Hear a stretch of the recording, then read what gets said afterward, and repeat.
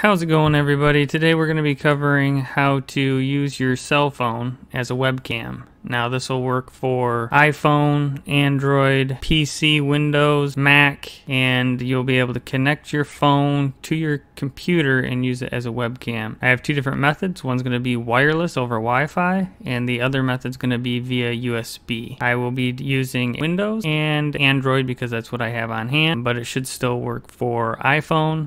Usually our cell phones have better quality imaging than our built-in webcam, and might have extra cell phones laying around, so you could even use an old cell phone for this. But let's get started.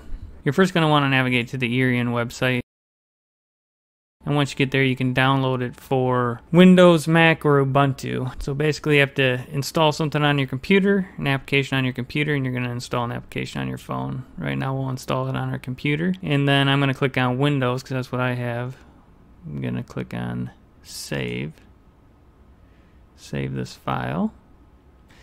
That's going to go ahead and download it, and once that gets complete I'm going to execute it, open it up. And gotta say yes to this. And I gotta agree to these terms and conditions. Let's do a fast read of that.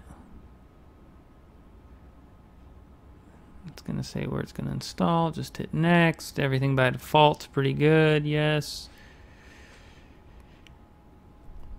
And we'll launch it now, so I'll leave that checked. And here we go. It's saying I don't have a webcam connected yet, so I need to connect mine. So let's go over to our phone and install the app there. Now since I have Android, I'm going to go to the Google Play, but if you had iPhone, you'd want to go to the App Store.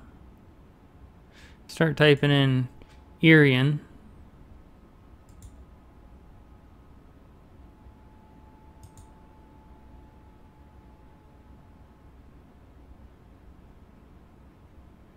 And I like this application because it's 100% free and the video quality is good.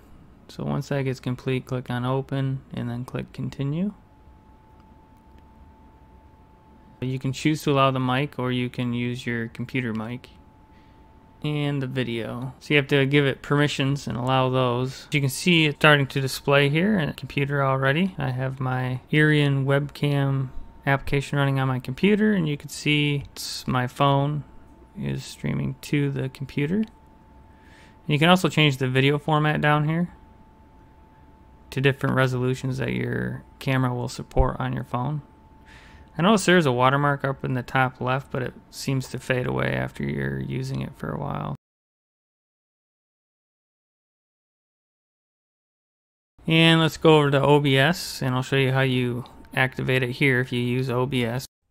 If you go down to sources and click the plus symbol and then go up to video capture device, click on that, and you can name it whatever you want. I'm just going to leave it by default, but you could name it Irion. Click OK, and then for device on the drop down here you want to choose the Irion webcam. Click OK. Now you can see it's capturing that with inside OBS. So that's how you add it to OBS. So let's go back to our desktop and close the Irion webcam. And if you go into Google Meet, navigate to that.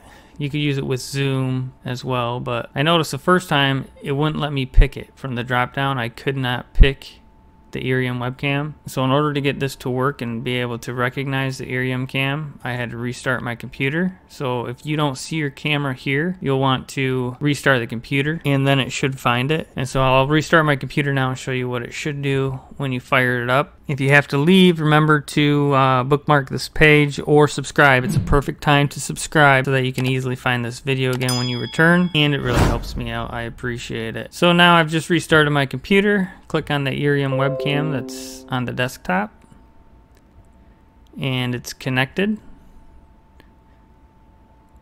and my phone's still connected via Wi-Fi. I'm just going to leave it on automatic. I'm going to close this window.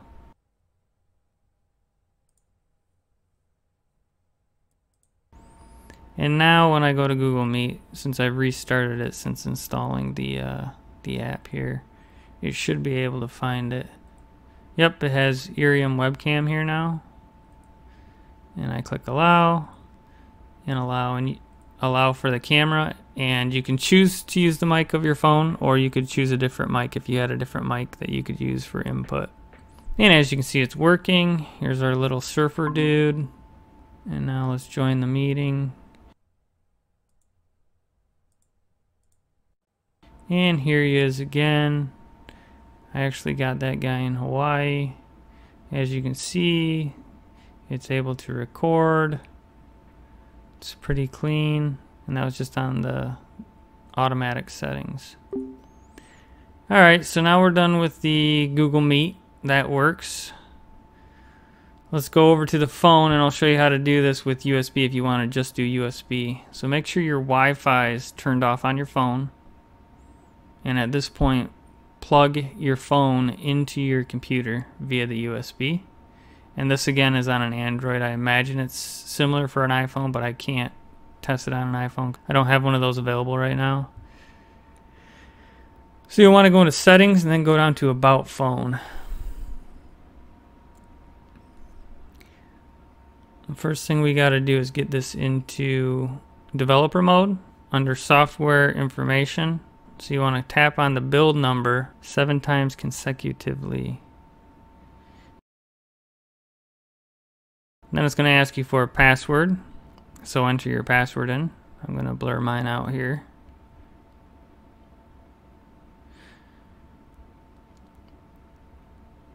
And now it says developer mode's been turned on. So now you're in developer mode.